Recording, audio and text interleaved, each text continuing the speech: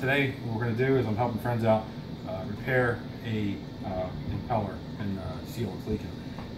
It's on a Flo-Master XP2, the pump you see right here.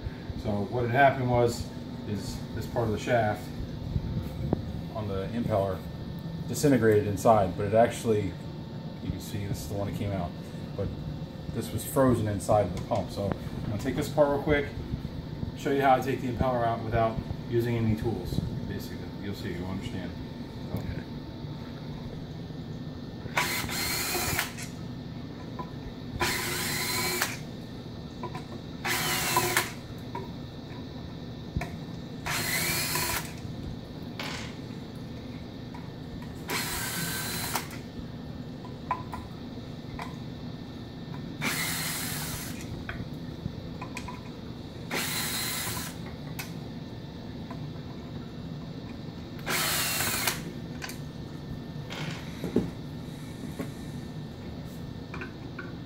Should be able to pry it a little bit, work your way around it.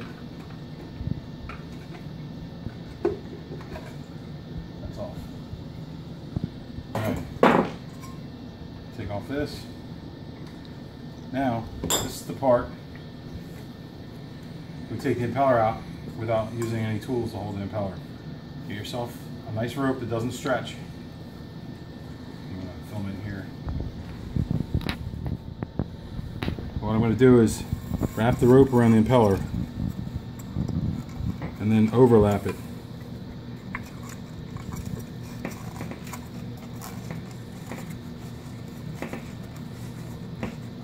Okay, now since I'm overlapping it, I'm also going to go, I need it to hold steady, so I'll wrap around the case, make sure you don't let it slip off.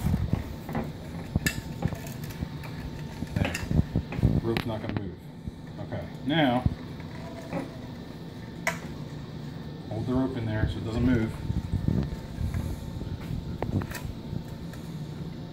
Get your handy dandy vice grips. You can see that under the shaft. Get your vice grips in on the shaft. You want to go clockwise to turn the shaft because the impeller, you take it off counterclockwise.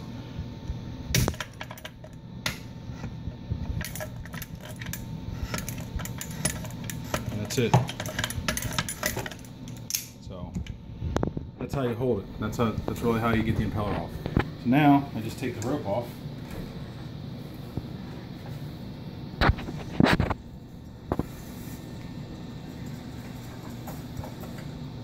Impeller's out.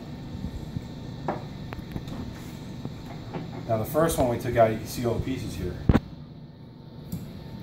All these pieces are what's left from this sleeve.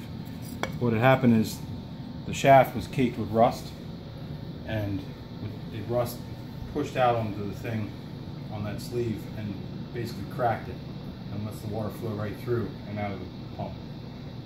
So, pause the video now. So, I'm taking these 4 screws out on the back of this. I'm going to take these out so I can take and separate the pump.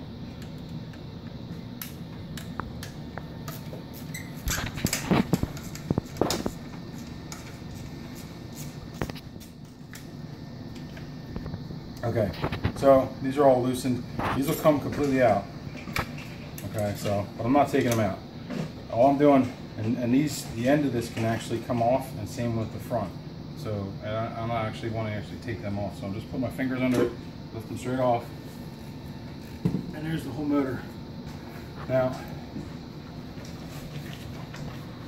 if you look on the shaft here, you can get a good shot of that, how pitted. This was caked with rust, and it expanded and broke that sleeve. So you can imagine this is on here, and with this on here, this is caked with rust inside. It expands the sleeve and cracks it. So and it wedges itself on there. So you have to fight with it to get it off. So we took a wire brush to this and got it cleaned up. So now it should slide right on and be able to assemble it, and we should be good to go. Right, so got a brand new seal kit here. It's the housing, it's the ceramic seals that go inside. So we'll get this all back up and going. That's it. So here we got this new ceramic seal. It's got a rubber back. You want the rubber side to go down, so it goes in here. The ceramic part, you don't want to touch it, because if you touch it, you get oils on it, it can burn up. So I'm going to use this piece of paper from this thing and push it in. You want to be gentle with it because you don't want to crack it. If you do touch it, use some alcohol and clean it. So, alright, that seal's in. So now for the next seal we got going on here.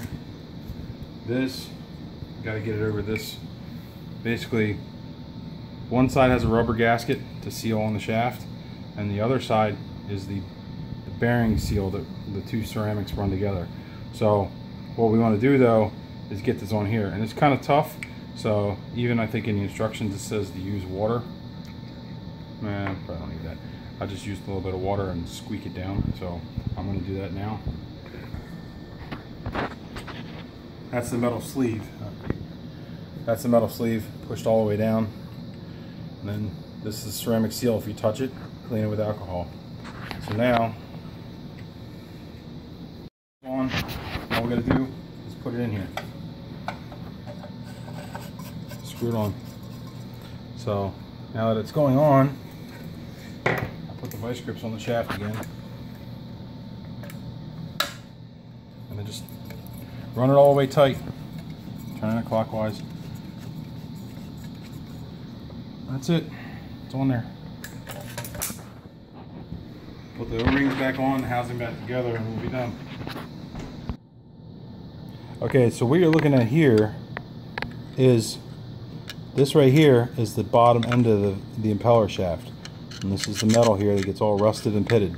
So only thing I'm going to do is I'm going to try and prevent this from happening again, where the rust fills this sleeve up inside. The metal expands and breaks this sleeve. I'm going to try and prevent this by putting Permatex just right around this, all the way around. Put some Permatex on there, and hopefully it'll get a little more life out of it. Now what I'm using here is, I got some Ultra Blue Permatex. This stuff is some good stuff.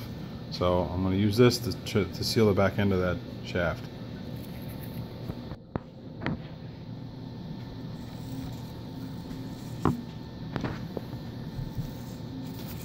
Alright, I'm using my finger here. I'm trying to get the silicone just in the end. I don't really want to pack it in there too much.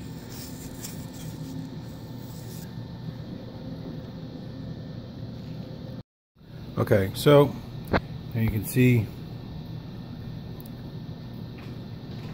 got the shaft coated. I'm turning this by sticking my fingers into the impeller. So I just put some Permatex on my finger and just made a nice little coating. So that's it. It's ready. It's back together. Ready to go in.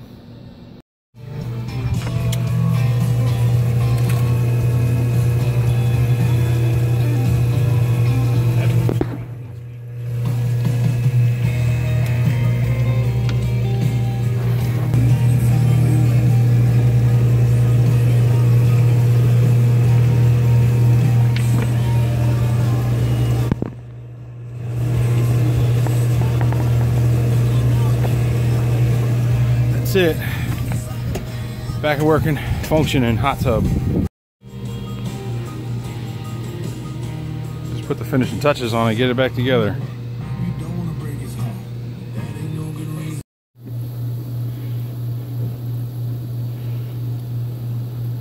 All finished, just gotta let it warm up.